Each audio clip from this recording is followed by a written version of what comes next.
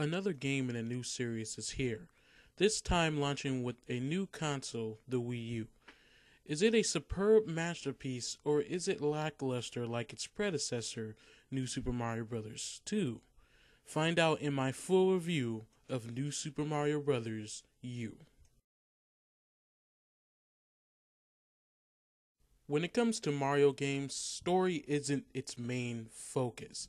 But this time around, the story changes up slightly. This time, Bowser throws Mario and crew to the outskirts of the Mushroom Kingdom, keeping Peach captive in her own castle. You must travel back to save her. Not really different than other games, but it's a nice change.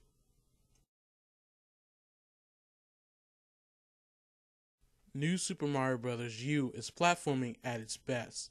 Levels are well designed and are longer than levels in the new series past. Levels do, however, use some old gimmicks already seen before, but this time around, they're used in much more clever ways. There's also new level gimmicks like spinning a screw platform for it to move, among others. Even boss battles are better and harder this time around. Mario U is also the hardest in the series, something that fans have been wanting. Sure, you'll never run out of lives, but you can start losing them as much as you gain them at times. Power-ups mostly stay the same as New Super Mario Bros. Wii, but there is a new addition, the Flying Squirrel Suit.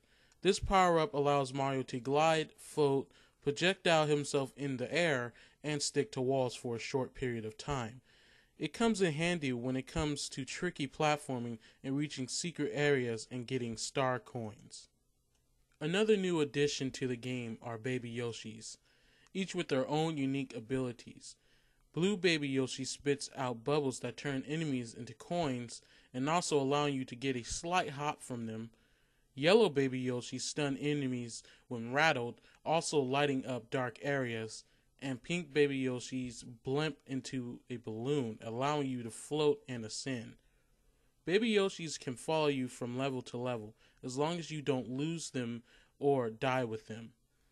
All are a blast to play with, though Bubble Yoshi is kind of overpowered.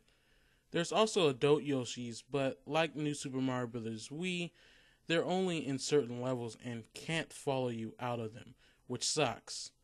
Gameplay is overall what you'd expect: perfect physics, great platforming, and unique gimmicks and level design. You can grab a few friends and play together. Sure, it's chaotic, but it's great fun, unless you're trying to be serious, of course. And just to clarify, you can only be Mario in single player. Gamepad users can also place blocks to help their fellow gamers. It doesn't really add much to the experience, but it's a neat feature, especially if you're playing with an amateur player.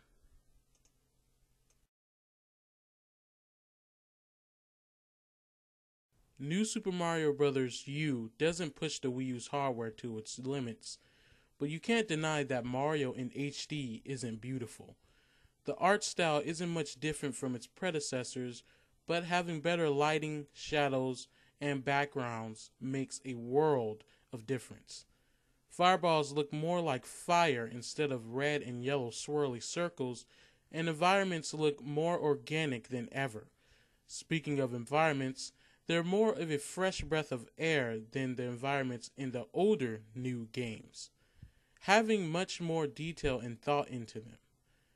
This can also be seen in the world map, which is seamless for the first time since Super Mario World. It's absolutely beautiful to look at. Music in New Super Mario Bros. U is a huge disappointment.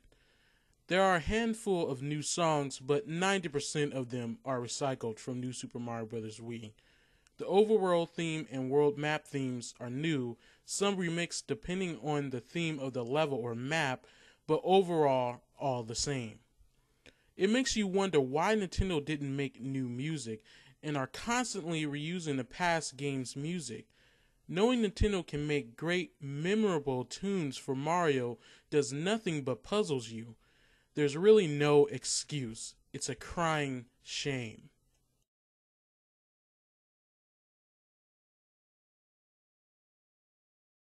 New Super Mario Bros. U has the most extra content in any Mario platformer ever. First off, after beating the game, you unlock a special world that can be accessed after collecting all the star coins. But even better, there's new special modes that you can play before or after you beat the game. Challenge mode, boost rush mode, and coin battle. Challenge mode has you doing various awesome and unique tasks to get a gold, silver, or bronze medal in. Challenges, for example, are speed running through a course as fast as possible, completing a level with the squirrel suit without touching the ground, getting through a course without killing enemies, and more. These can be very brutal in their difficulty and really test your skills if you're a veteran of platformers. It could cause you to throw your gamepad out the window, but it's all great fun and extremely addicting. It's a more than welcomed addition since this is something fans have been begging for. Boost Rush mode has you going through levels, except this time they auto-scroll. The more coins you collect, the faster it scrolls. Seems simple until you're trying to keep up but die from getting crushed or forced to jump into a pit from a rush jump. Coin battle is the same as it's ever been, but this time you can place where you want coins to be available using the gamepad. It can get boring, but it has its fun times. It's a dream come true to have these extras in a Mario game. It adds an unprecedented amount of replay value to the game. It'll have you coming back for a long time. New Super Mario Bros. U has a lot going for it, and is truly a platformer you don't want to miss. Having the highest replay value and modes, New Super Mario Bros. U has a lot going for it, and is truly a platformer you don't want to miss. Having the highest replay value and modes than in any Mario platformer makes it an instant classic.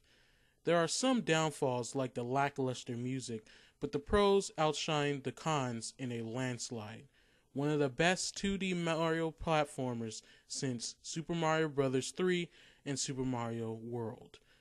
New Super Mario Bros. U gets a 9.5 out of 10.